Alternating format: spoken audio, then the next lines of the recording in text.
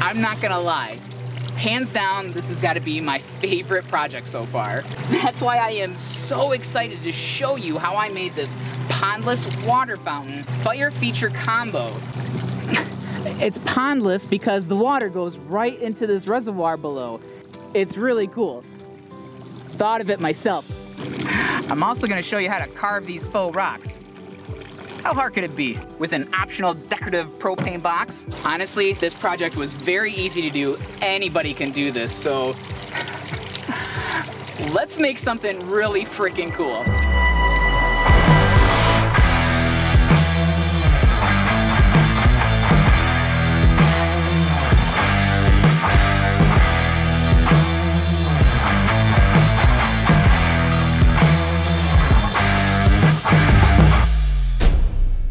I just wanted to take a minute to let you know that this is not a sponsored video, but I do want to thank RapidSet and EasyFirePits.com for providing the materials and all the hardware for this video, no questions asked. Thank you both for your continued unconditional support for the channel. All right, we're gonna start this build off by building the base, and we're not gonna fuss around with this too much.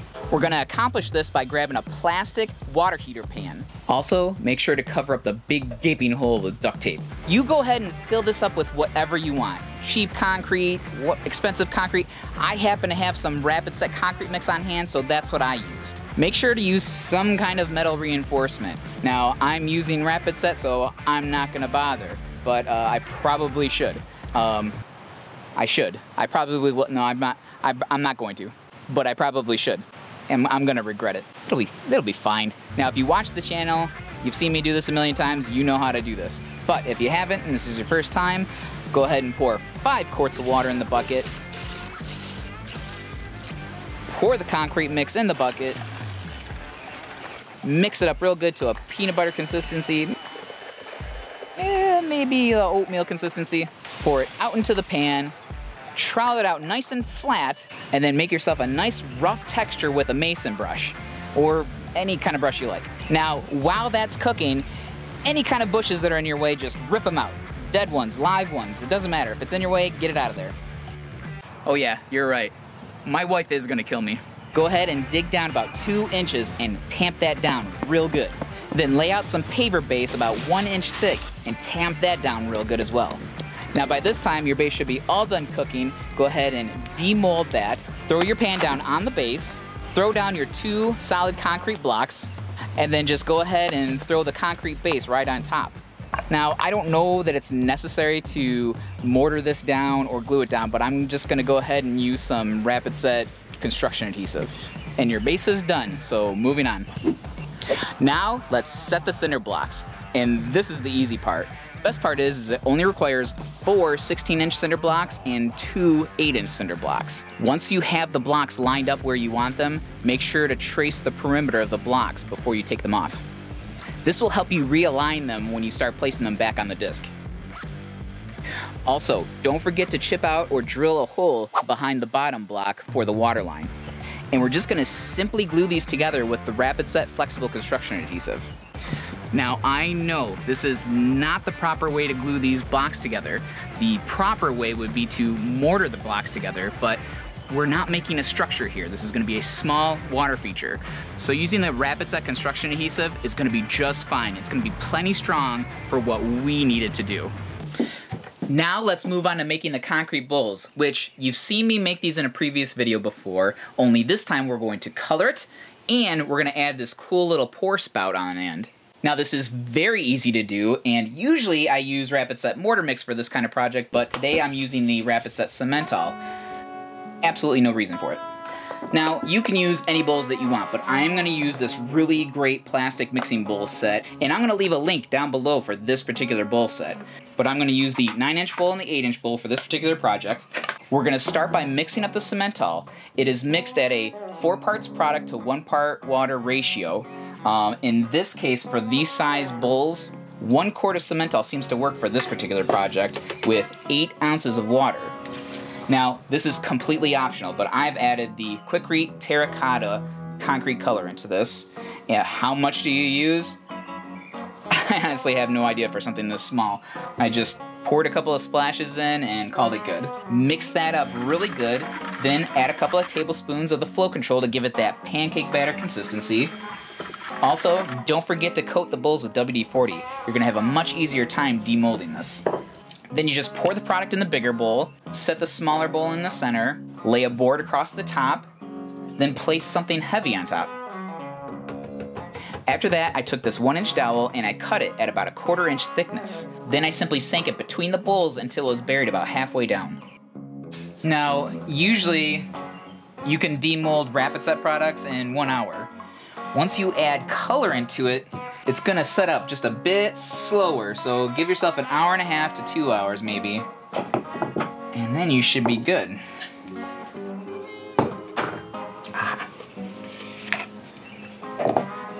Perfect. Now go ahead and take your little plug out. And then you're probably gonna have a little bit of material left over that you gotta break off. Get to that right away. Chip out the rest of the material. Be real ginger about it. And then you can file it clean. I simply took a 3/4 inch copper sleeve and cut some tombstone shapes out of them. And you can actually get 2 per sleeve. And then we're just gonna glue this in place with rapid set construction adhesive and be done with it. And just like that, you have a really cool concrete bowl with a pour spout. Now, for the fire bowl, I've gone ahead and glued a 1-inch dowel for the burner mount, a 1-inch dowel for the copper pour spout, and a 3/4 inch dowel for the water line. All 3 of these dowels are cut at 3/4 inch length, which will also help us keep the concrete bowl sides at a consistent thickness.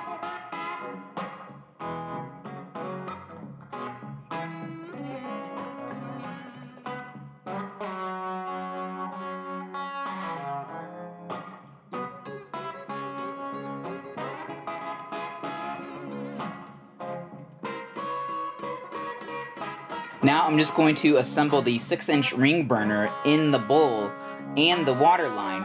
But first I want to seal everything to make sure that water doesn't go anywhere but the pour spout.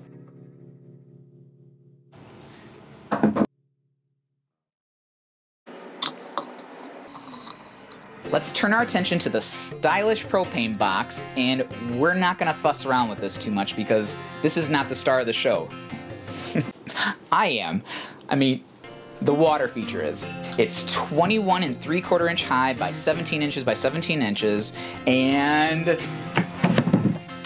of course we're gonna use pallet wood. If you don't wanna make this out of a pallet, you can simply use 1x and 2x2s. After you disassemble your pallet and cut all your parts to size, start with the lid.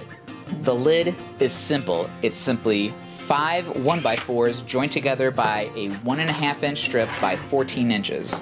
Make sure to screw from the back as to hide the screw heads. Put that aside and start with your front and back assemblies. These are also simple. Join 2 1x6s with a 1x4 in the middle with 1.5 inch strip by 14 inches, again screwing from the back to hide the screw heads. Then simply attach the legs with 3 pocket holes. Oh, and don't forget the 3/4 inch strip cleats on the bottom for the floor. Then for the left and the right hand sides, do the same thing minus the legs. Join all your assemblies together, again using pocket hole screws, and install the bottom. Install the lid with hinges of your choosing. Next, install the shut-off key valve.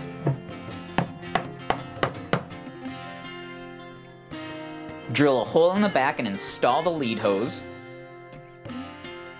Then install the tank hose and regulator, and you are done. Alright, so here's the hard part about this project, is the sculpting, but it doesn't have to be. You can get as artsy-fartsy with this as you want, or not at all. Or just have somebody else do it for you. But I did it with the Rapid Set mortar mix, of course. Now, if you want to see this in more detail, watch my video on how to parge with Rapid Set mortar mix. I go into much greater detail about how to do this. But the 2 biggest words of advice I have on a project like this is Do not do this on a hot day, and do not do this in direct sunlight. I purposely waited for the sun to be on the other side of the shed while I did this. Those two things can cut your time in half. Now, I find it very helpful to have a plan or a drawing so that you know where you're going with this. I started by wetting the block down, making it nice and damp to give the mortar something to grab onto and to give the product more moisture. That's very important. I started by coating the block with a very thin 1/4 inch layer of mortar mix. After I got everything nice and flat, I took a damp sponge and I lightly rubbed the surface, exposing that aggregate, giving it a nice stucco texture. Now, if you wanted to, you could leave it just like that and it makes a statement all its own. But here on this channel, we always take it one step further, right? So from there, I added another 1/2 inch to 3/4 inch layer of where I'm placing my rocks. I then took the edge of my trowel and drew where I wanted my rocks to be. Then I simply rounded the edges over. Now after that, you can get real creative with textures. You can use the edge of your hand or use the mason brush to give it some dimples, or even use the damp sponge. But after I do all that, I like to take my nice flat trowel and hit a couple edges to make some flat spots. And then that's pretty much it. If this is your first time doing this, I highly recommend mixing up in 1/4 batches and using set control until you get used to that really quick set time. Oh, also, this is very important. After you're done, make sure to water cure for 1 hour to avoid surface cracks. And I've said it before, and I'll say it again, I am no artist. You can do this, I promise. This is another one of those projects where I cannot wait to see what you guys come up with.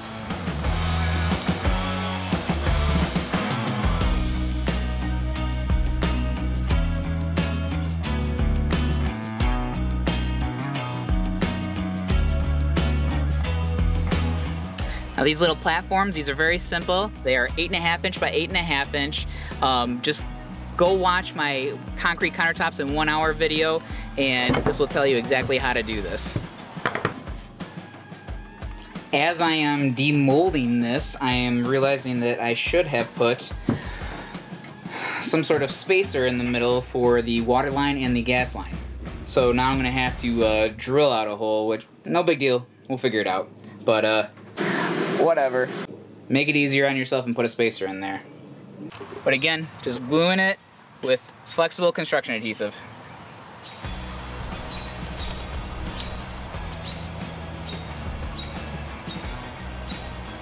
Chiseling the sides is very simple.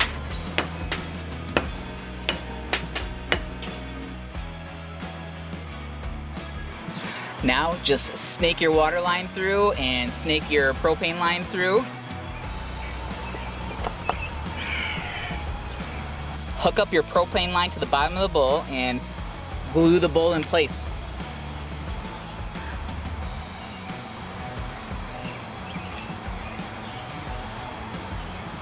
Then of course, glue your other bowls in place.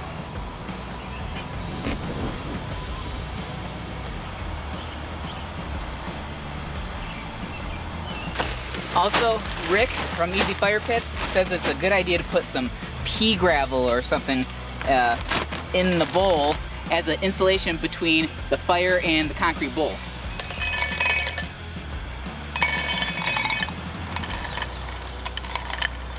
Might be a good idea to put some screen material in there.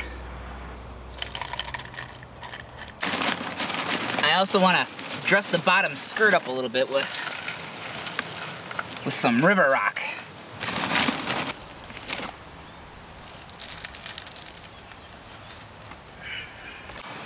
Oh my god, that is gonna look so good.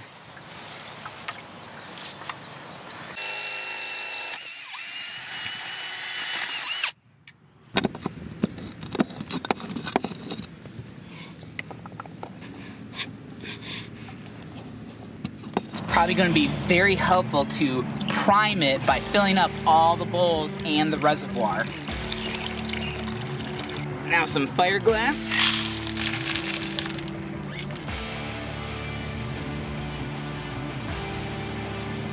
I think that's it. Let's give it a try.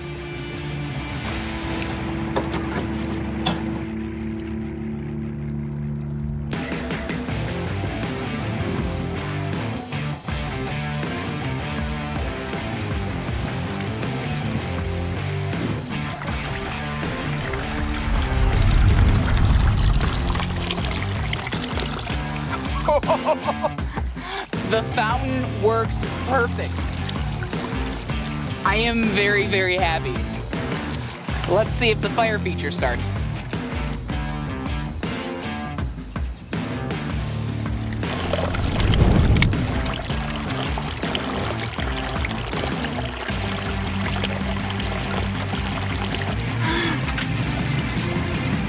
Perfect.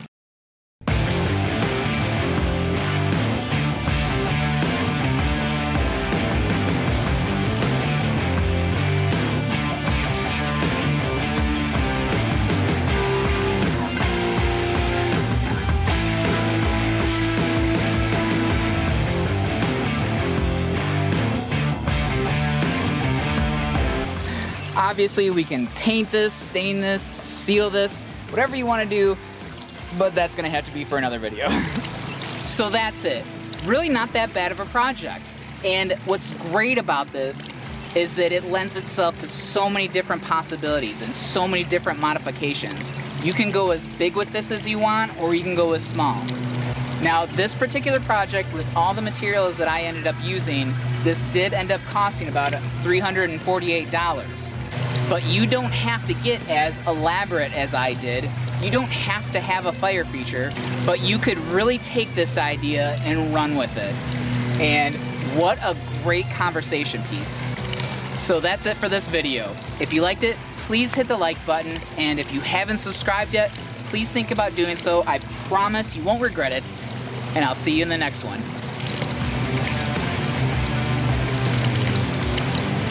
I loved it! I loved it!